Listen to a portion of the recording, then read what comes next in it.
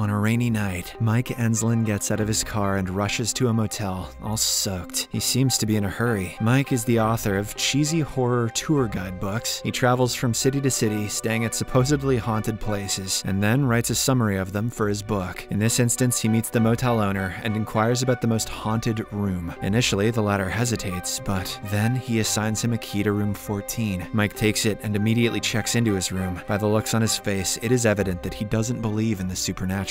For the first few minutes, Mike uses his equipment to detect anything unusual in the room. However, when he doesn't find anything, he gets bored and falls asleep. The next morning, he wakes up early and leaves. He then goes to a bookstore for his book signing event. A few people are in attendance, and Mike talks about paranormal activities. He presents his view of not believing in ghostly activities and all the stuff being just fantasy. He should probably get someone else to do his marketing. As he signs the books for his readers, a young girl comes to him with a very old book of his. It is revealed that Mike used to write emotional stories before he became a paranormal writer. The girl tells him that she was genuinely touched by the book because it seemed too authentic, especially the part about the relationship between father and daughter. She then asks if that really happened. Mike says no, but his expression suggests otherwise. After the book event, Mike heads back to his home in Los Angeles. He immediately goes to the beach to enjoy surfing. As he is riding the waves, a helicopter passes above him with a banner. Mike tries to read it, but just then he is swept away by a massive wave. Mike chokes on the seawater, but somehow manages to survive. After he gets up, he goes to a post office and picks up his mail. As he goes through it, a postcard catches his eye. It is a certain Dolphin Hotel's card, which says, "Don't enter 1408" on the back. Mike is instantly intrigued by this, so he calls the said hotel for information about room 1408. However, the receptionist mentions that the room is unavailable for any dates. He suggests that Mike book other rooms, but our protagonist is not one who gives up easily. Hence, he starts looking up room 1408 of Dolphin Hotel on the internet. Shockingly, Mike learns that some people committed the unthinkable in that room, so it has been closed for years. In the next scene, Mike calls his publisher Sam to ask about the hotel, and the latter mentions that there is a law that allows him to file a lawsuit if they don't give him the room that is vacant. Next, Mike arrives in New York and takes a cab to the Dolphin Hotel. He inspects the place meticulously, but notices nothing creepy about it. After a while, a woman at the reception enters his details. When Mike says that he wants to book room 1408, the woman gets shocked and immediately sends him to the manager Gerald's office. At his office, Gerald asks Mike how long he wants to stay in that room. The latter replies he wants to stay overnight, but Gerald reveals that no one has lasted there for more than an hour. He also brings up the fact that 56 people have died in that room so far. After this, Gerald gives Mike his diary with all the information about the deaths, saying he cannot stay in that room. However, our stubborn protagonist is not willing to give up on the room so easily. He sees it as the perfect opportunity to make good content for his new book. Mike keeps insisting that he won't leave until he gets what he wants, and in the end, Gerald hesitantly hands him the key to room 1408. The two then take an elevator to the 14th floor. Soon, the elevator dings, and they part ways. Mike walks through the hallway, reading the diary given by Gerald. At first, everything seems normal as he sees a maid passing by. However, something seems eerily unsettling. Mike continues to 1408 and unlocks the room. He turns on the lights and shuts the door. He then takes out a tape recorder and starts recording his voice as he walks around the room. Mike describes the place in detail, saying it is much more boring than he had expected. But right then, he is startled by a song that begins playing on the radio. When Mike turns around, he sees two chocolates placed on his pillow, and he eats one of them. He hears some noises and suspects that somebody is in the room.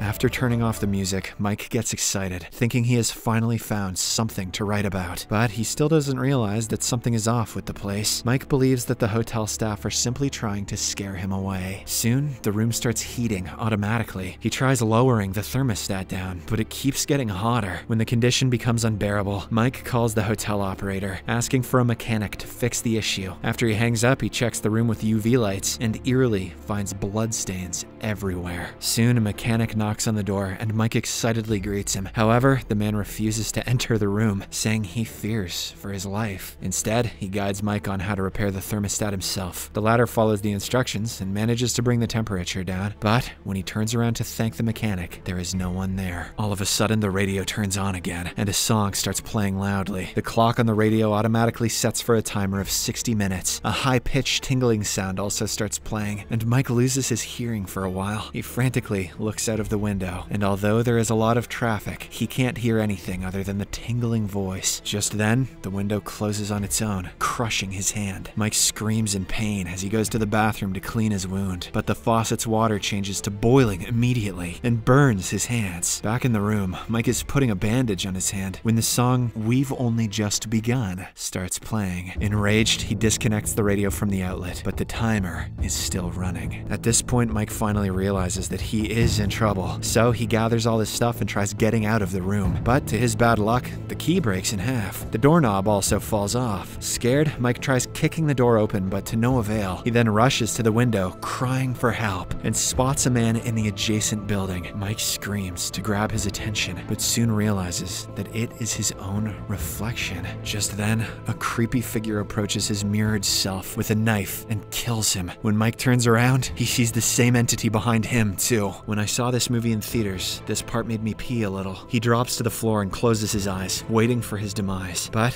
when he regains his senses, the entity is nowhere to be seen. This worries Mike, and now he is convinced that he is hallucinating. As he searches for answers, he suddenly remembers that the hotel manager had given him booze before coming to the room. He suspects that it was drugged, and that's why he's been seeing things. He also thinks that the chocolate he ate earlier was laced with something. Suddenly, the TV in the room starts showing a video of Mike and his family. He is playing with his ex-wife Lily and their daughter Katie. Mike gets emotional as he walks towards the TV. He tries to feel his daughter's face on the screen, but the TV abruptly shuts down. Mike then starts hearing a baby cry next door. He assumes there must be a woman with the baby, and he bangs the wall requesting for help. Unfortunately, this only aggravates the situation as the voice of the baby crying gets louder, deafening Mike. In a state of panic, he throws a chair at the wall, finally making the sound go away. But then, something creepy happens. Mike notices blood dripping from the cracked wall, almost as if he hit an actual person. In the next scene, Mike inspects the floor plan and learns that there are several rooms next to his. What, in a hotel? You're kidding me. Since the door is jammed, he decides to climb out the window and call for help. Mike slowly steps out and walks onto the ledge of the building. However, as he reaches a bit further, he hauntingly learns that the hotel doesn't contain any other rooms except 1408. Oh, you're kidding me. Panicked, he changes direction and starts heading back to his room. But on the way, a ghastly woman appears next to him, causing him to nearly fall. Mike somehow holds on, and he notices the woman committing the unthinkable from the ledge. He then climbs back inside, after which the window shuts closed automatically. When Mike inspects the floor plan again, he learns that it is now changed completely. Only his room is shown, with the rest of the hotel blacked out. To add to the mystery, Mike notices that room 1408 has changed in appearance. The door and windows are now completely blocked by concrete walls. Mike cannot believe that this is happening to him, so he listens to his earlier recording to check his sanity. To his horror, the recording also says that the room is haunted. Confused and not knowing what to do, Mike looks through his bag and finds a laptop. He connects to a wireless network and calls Lily through a video chat. He nervously tells her that he is trapped in a weird place and asks her to call the cops to Dolphin Hotel room 1408. But as he is giving her more information, the sprinklers suddenly activate and spray water all over the room. This unfortunately destroys the laptop, as well as all the other electronics in the room. After Mike turns off the sprinklers, the room starts freezing, and it gets extremely cold there. He tries burning different stuff in the room to keep himself warm. Sometime later, as Mike is on the verge of death, he gets a call on his laptop, which has miraculously repaired itself. Lily is on the other end, and she mentions that the cops are at the hotel room 1408. However, she reveals that the room is empty. Just then, the laptop glitches, and a supernatural Mike begins speaking to his ex-wife through the call. He asks Lily to come to room 1408, presumably to trap her. The real Mike tries his best to stop his ex-wife from coming, but his voice cannot be heard. Suddenly, everything starts to rumble. All items in the room break, the wall cracks, and there's debris all around. It starts raining. Mike hits a painting of a ship, and water begins pouring inside the room. Mike is now drowning, fighting for his life, but after a bit of struggling, he sees a light above him and swims toward it. As he reaches the surface, he shockingly finds himself on the beach from earlier. A helicopter soon passes by, and this time he is able to read the banner. It says, "To get great life insurance, call XXX 1408. When Mike wakes up sometime later, he finds himself in a hospital in LA. His ex-wife Lily is by his side, trying to comfort him. Mike wastes no time and explains about the incidents of Dolphin Hotel 1408. However, Lily says that she hasn't heard of that hotel. Some days later, Mike starts living a normal life with Lily. They have decided to give their relationship one more try. One night, during dinner, Mike seems composed, but he suddenly sees a waitress who looks exactly like the ghost from room 1408. Mike is startled, but when he looks at her again, he realizes realizes he was just hallucinating. To keep himself distracted, Mike starts writing about his experience of room 1408. Soon, he completes his manuscript and decides to print it. Later, he goes to the post office to mail it to his publisher in New York. The man at the counter turns towards him, saying they're closed for today. Mike becomes shocked when he sees his face. He remembers him as the same bellboy at the Dolphin Hotel who offered to take his bags. Suddenly, all the people in the post office start destroying the room, and Mike finds himself in 1408 once again. This is when he realizes that the past week was simply a dream, as he is still trapped. To make matters worse, the room is now in complete ruins. As Mike shouts for help, his daughter arrives in the room. She calls him daddy and asks for help. Mike knows that he is hallucinating again, but he cannot resist himself from hugging her. Here, it is revealed that Katie died some years ago due to cancer, and this is the reason Mike and Lily drifted apart. Back in the room, he tells Katie that they will live together as a family, and no one will take her away. But right then, the little girl dies in his arms. Mike cries, saying you can't take her twice. All of a sudden, loud music plays on the radio, and Katie's body shatters into concrete debris. Mike goes crazy and starts breaking and throwing stuff. As the music keeps on playing, we notice that the timer on the radio is about to end. In the next scene, the clock hits 0, and he finds himself in the original room 1408. It is fully furnished, and nothing appears to be broken. The clock has also reset to another 1-hour timer, indicating that Mike has been trapped in an endless loop. Suddenly, the telephone rings, and Mike immediately picks it up. He asks, "Why didn't you kill me?" To which the operator replies that he can choose to relive that hour again and again, or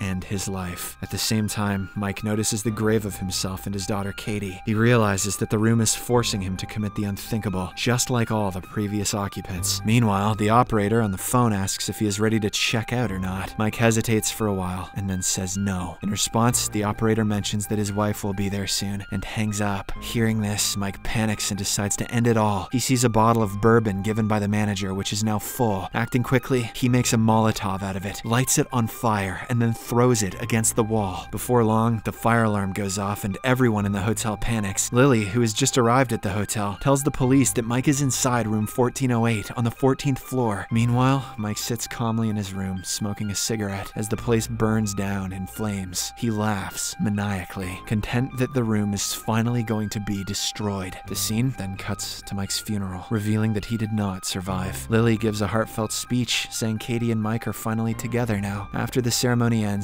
Gerald, the manager at Dolphin Hotel, approaches Lily with Mike's belongings in a box. However, she refuses to take them, saying she wants to move on now. After a while, as Gerald is back in his car, he finds a tape recorder amongst Mike's belongings. When he plays it, he hears the haunting final moments of Mike, along with the screams of Katie. Suddenly, Gerald sees the little girl in the mirror, and when he turns back, he notices a completely burnt Mike. Terrified, Gerald places the tape recorder back in the box and drives off. In the final scene, we see the spirit of Mike, still trapped in room 1408. As he wanders around, he hears Katie calling him daddy from nearby.